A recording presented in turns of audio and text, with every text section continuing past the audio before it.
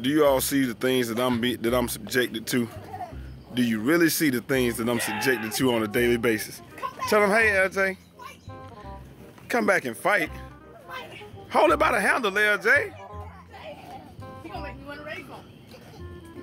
You see the things that I'm subjected to on a daily basis? This is Bree Easy. This is my wife. This is what I have pledged to be with forever.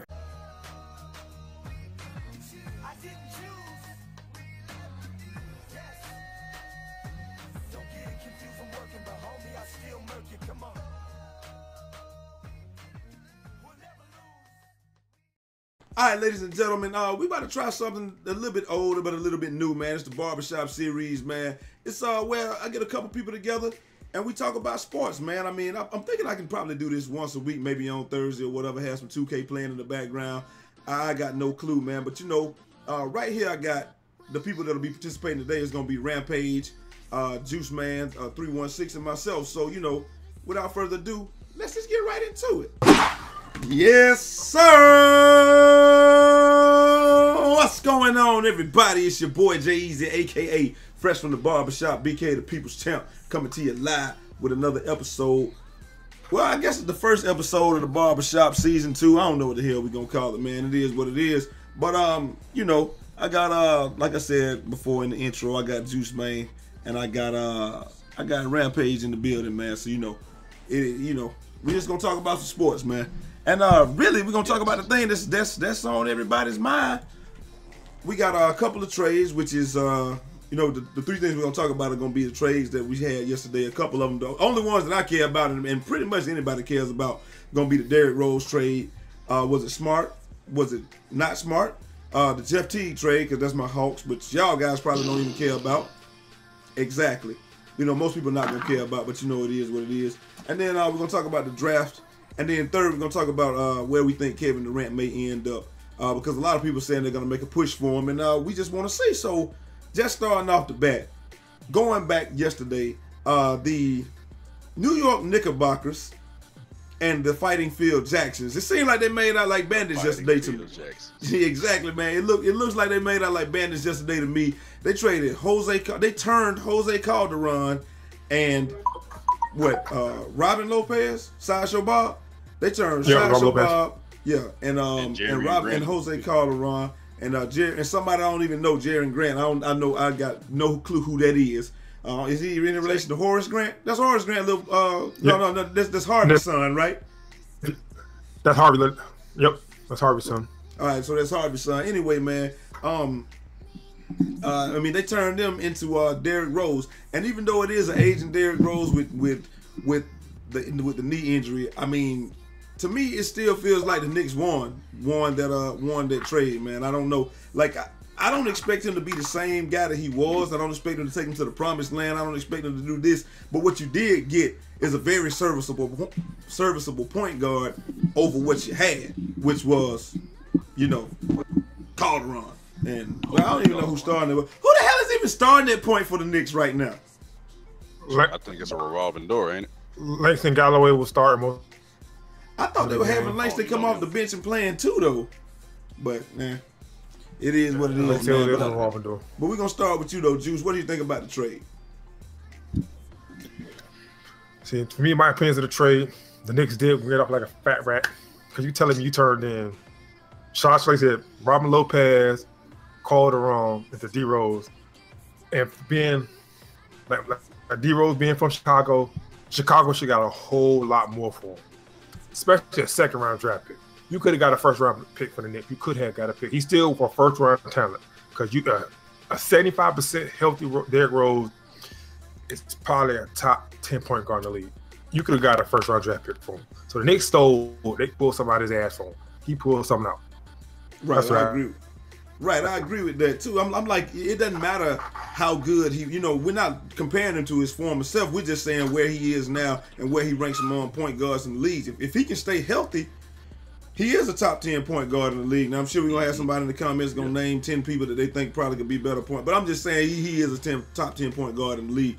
But what you think about that, Ram? What was your thoughts on it? Yeah, I say pretty much the same thing. Now, it's not it's not Kwame and Gasol levels of robbery, but it is still pretty, you know.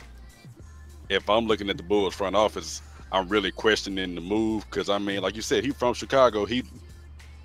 I'm pretty sure he loved being there. He ain't have any problems with the team. You just got him back to playing multiple games a season. Right. What he played 60 games last season. Right.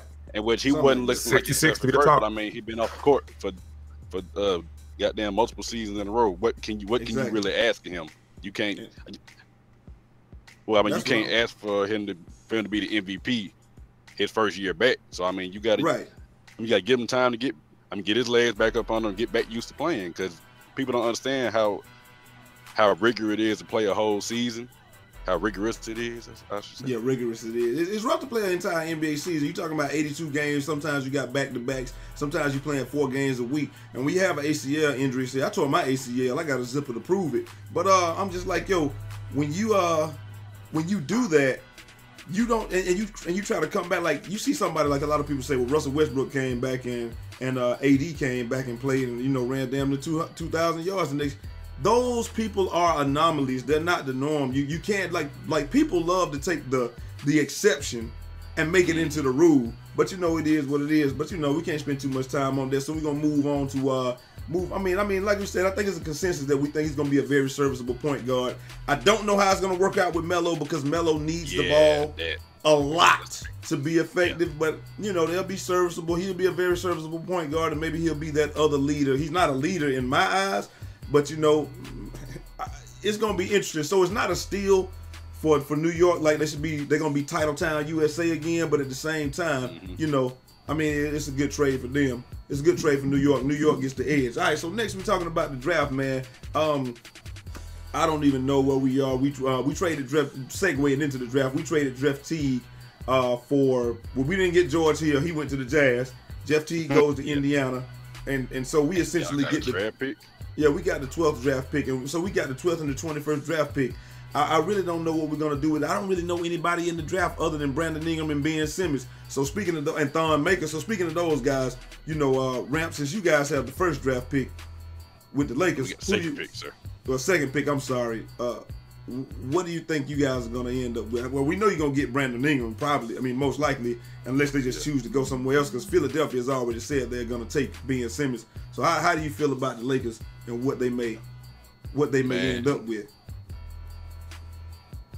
I mean, Brandon Ingram, watching the highlights and seeing what he did at Duke, I mean, he's gonna be a good player. I don't know if he's gonna be an all-star yet, because I don't like his body type in the NBA. Right. But I was saying, well, I was seeing the other day that he said he wanted to put on weight, and they said he already put on about 15 pounds. He wants to add 20 more, so that'll put him up to about 225, I believe. Now, that might work out better for him than him just trying to stay at the weight he played in college. Right, and that's what I was pretty much saying yesterday when we were talking about it. We were like, yo, he need to put on at least about 30 pounds, man. He got to be about, if he gets to about 220, 225, 230, he'll be okay. I mean, he'll be a lot. He needs that weight, though. I mean, I don't know how much Kevin Durant weighs, but whatever Kevin Durant weighs, if Kevin Durant can play in that 220 to 230 range, he should be fine. So, I mean, but we don't know if he has that skill set, so I don't know. So, Juice, what are you thinking? Who you think is going to be the better pick? Brandon Ingram? Oh, I didn't ask you, Ram. Who you think going to be the better pick? Brandon Ingram or Ben Simmons? Right now, my father said, right now, because like I say, Philly is in shambles, and you got a guy who's 6'10" with a handle and looking to facilitate. But like I say, Brandon, even though it's about me ball, but over time, if they're gonna build around Ingram, and you have quality. You already got D'Angelo Russell, right? Yeah, cross the backcourt. And you got if Julian Randle can fake, you're not a point guard. Let me get down there, get that Zebo game going, below the rim, and put your boy at the 3. All you need is a nice little decent service center. And it's a missed player that can look nice. But right now, currently coming, not a go player. He's not, to me, he's not a go save all franchise player. But he's gonna have Philly looking in the right direction. Just with the front office fuck it up by trading Wake because they ain't like the way he was playing for 2 games. Well, we already know that Philly will do that with no problem. Who you think gonna be better, Rant? Ben Simmons would probably be better individually, but like you said, he probably won't be a winner if he ends up staying with Philly. Ingram, if we could turn him into a good team player, he don't get into no trouble. I think he might end up playing him. He's played a whole lot of years with us, right? Barring he don't have any freak accidents like Julius Randle did his first year, right? And I feel like who gonna be the better pro? Ben Simmons will probably it's probably gonna be kind of like Melo and LeBron. You know, Ben Simmons will probably be the better overall player, but I think that Brandon Ingram is probably gonna win just because they're gonna do more to put a team around him. I mean, when you get in that Philadelphia organization, man, they just don't give me the impression that they're a team that wants to win. I don't get that from them. They just want to sell tickets and make money, like they're making money with the franchise. I don't get the impression that they want to win. I mean, they got Okafor and they got Nerlens Noel, and they've been shopping them all summer. So who knows, man? It is what it is. But you know, it is what it is. So you know, I think Ben Simmons will probably be the better pro, the more polished product. But I think that I just don't see winner. Like, he don't strike me as a winner, man. He just doesn't. And I'm not saying that Brandon Ingram really does, but I just think that he's going to have more opportunity because he'll have more around him in LA eventually. And then finally, we're going to come and we winding down with where we think Kevin Durant going to go. I haven't the faintest idea, so that's my answer. I mean, everybody said they're pursuing him. He probably going to end up back in Oklahoma. He probably end up back in Oklahoma. Yeah, go ahead, Juice. Yeah, he's invested too many years. He's 27 years old. He don't need to start over. He needs it right now. Exactly. All Oklahoma City need to do is figure out, because they have the team. They just got to figure out keep everybody together, everybody jail, because they have the squad right now that can compete. Right. They just choked away the game because Kevin Durant got to understand he can't play hero ball. He got to trust his teammates in OKC. Because right now, OKC looks dangerous. And I think it'll be kind of like maybe like who was that went on that tour around the nation? Then Kobe used to get Kobe ain't never even talked to nobody else. It was somebody that went on a tour around the nation a couple years ago and then went right back to the same team. I can't think of him right off the top of my head, but you know, he was talking to other people like he was leaving, and he was like, "Nah, I'm just gonna stay at home." I mean, I can't think of who it was a couple years ago, but I think it's probably how it sounds like Carmelo. Yeah, it probably. And it sounded like LaMarcus Aldridge too. Yeah, the first time, right? Leaving. Yeah.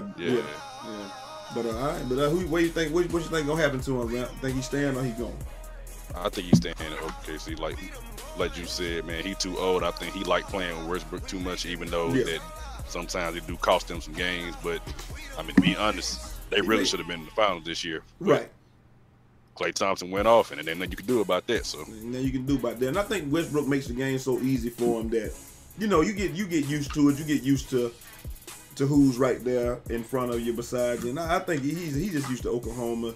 Not that actual city, but I feel like he's just used to where he's at, his situation, and he probably has enough pull to just say, look, man, we're gonna have to do a few more things to get this title. I mean, they did do enough, like you said. Klay Thompson just went stupid. They got Steven Adams, you got Enes Kanter. If they get those guys, if they can retain those guys, and you know, Russell Westbrook at the point, if they can get a decent shooting guard, they'll be good. Dion Waiters coming off the bench, they'll be fine. But Roberson just ain't good enough offensively to me to be out there like that. But I mean, he's definitely defense, so it is what it is. But anyway, that's all we got for y'all today, ladies and gentlemen. Hope you guys enjoyed it. If you would like to be on the show, just holler at me. I think I'm gonna try to do it every Thursday, man. I mean, I just put some gameplay in the background and we just go from there. But hopefully you guys enjoyed the show, and the opinions expressed here, we ain't no professionals and no shit like that, but we just like to talk shit. So if you like to talk shit, holla at your boy, man. But we out of here. Till next time. Here's your boy Jay Easy, aka Fresh from the Barbershop, BK the People's Town. I need to go to the fucking barbershop too. Holla! Shut the hell up, Juice. I know you're gonna have something to say about my haircut. Bye.